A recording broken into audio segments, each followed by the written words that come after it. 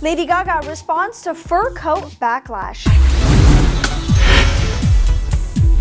Hey everyone, I'm Ani Esmalian for ModaMob. Lady Gaga got PETA and animal lovers all riled up when she left her Bulgaria hotel in a huge fur coat while carrying an adorable puppy.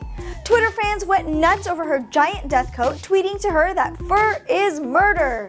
Gaga eventually released a fantastic statement about it, saying, "For those press and such who are writing about whether my fur is actually real, please don't forget to credit the designer Hermes." Though many thought the sarcastic comment meant to fan the flames, it was actually a big hint. Gaga's coat is actually faux fur, as are all the coats from Hermes' Fall 2012 collection. Hermes is against using real fur in their line, so the coat is fake, fake, fake, and super fab, fab, fab. For more on Gaga's fashion, you can always check out ModaMob.com.